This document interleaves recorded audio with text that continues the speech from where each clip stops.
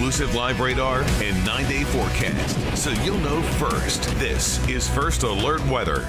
Okay, a lot of people excited about the holiday weekend, right? But we are going to have to pay close attention, be alert. Yes, we are going to have to be alert. And, you know, it's already one thing when you're talking about severe weather. It's another thing when it's coming in during the overnight hours. That just makes it even more dangerous, more hazardous. So let's get you caught up here. Tomorrow, most of your Saturday will be dry. So if you have Saturday plans, really for the most part, things look just fine. Now, we could start to see some thunderstorms off to the west and southwest in the metro, primarily after 10 o'clock in the evening. So again, daytime hours, you're looking okay. Storms start to develop late in the evening tomorrow. The bigger issue comes in mainly, I'd say, after midnight. So we're heading into our early Sunday morning. That's when severe thunderstorms are looking likely. Heavy rainfall as well into our early morning hours, primarily before 5 a.m. So, you know, I'm going to say it, make sure you have multiple ways to get alerts, because those storms rolling in could have some damaging wind gusts of 60 to 70 miles an hour late tomorrow night. For right now, though,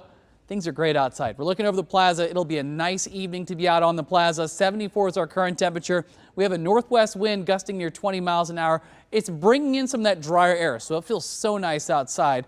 77 in Lee Summit, 76 for Olathe, 81 in Belton.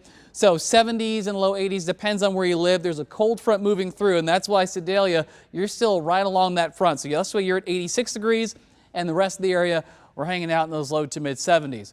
We're also mainly dry as well. We're seeing a few showers and thunderstorms that are trying to pop up more so into central Missouri.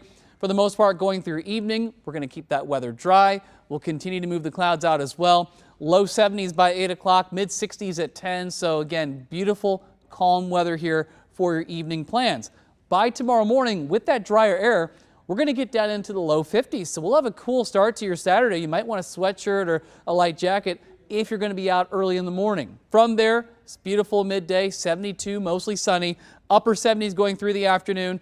Daytime hours are looking dry, and Future Scan shows more of the same. Going from lunchtime towards 6 p.m., mainly dry conditions here. The later in the evening that we go, so between 6 p.m. and heading towards about 10, we'll start seeing those thunderstorms off to the west and southwest. Now watch as we go from about 10 p.m. to 1 o'clock in the morning early on your Sunday.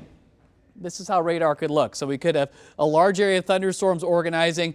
We have to keep an eye on any storms that are by themselves as well. Those storms have that higher potential of rotating, so we'll be monitoring for that. If we do see a big cluster of storms like you see here, that could produce that greater threat for damaging wind gusts. So here's a look at 4 o'clock in the morning early on Sunday. Storms continuing for a few more hours there. That round tapers off. We could see potentially a little bit of development heading into Sunday afternoon, but it's more so late tomorrow night. 11 p.m. through 5 o'clock in the morning early on your Sunday. We have that medium threat for the metro area. We've got that likely threat just off to the southwest for you in Ottawa, Paola, Lacine, Butler, and Garnett.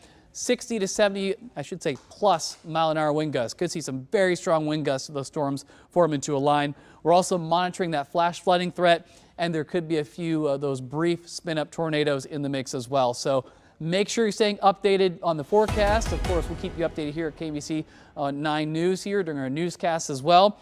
Looking ahead over the next 9 days, so on Sunday, we've got that alert day, again, primarily for the early morning hours of damaging wind gusts, 60 to 70 plus, as I mentioned. Flash flooding, a few tornadoes a possibility. Thankfully, on Memorial Day, our weather should be quieter. Sunshine, 60s in the morning, 70s for the afternoon, low humidity, beautiful weather for Memorial Day. We do warm back up to near 80 degrees by the middle of next week.